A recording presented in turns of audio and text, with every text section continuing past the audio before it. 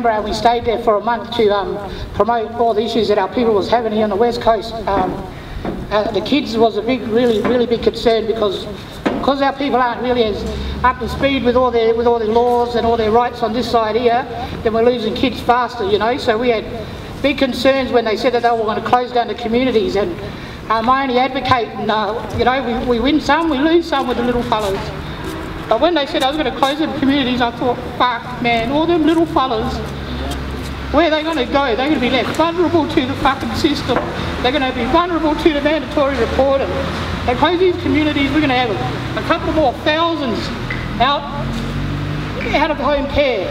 So that's why I called this national gathering for all of them to come across to help me, help my people, to carry and to stand strong. It's time, you fellas, we've got to start standing strong and start fighting for our families back.